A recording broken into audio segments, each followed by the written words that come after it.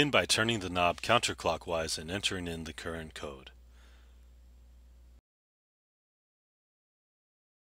Turn knob clockwise, open the door, and place hand underneath door lid to prevent accidental lockout.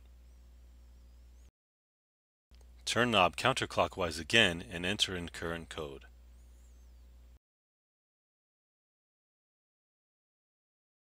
Now, lift the door lid and press the button on the locking mechanism until you hear a click.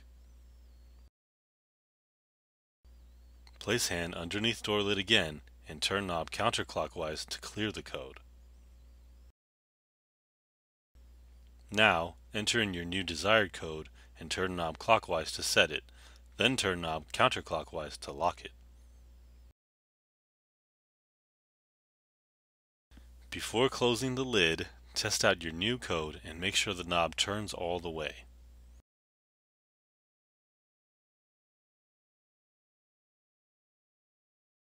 Be sure to write down your new code in your owner's manual and practice with your eyes closed before you walk away from your safe.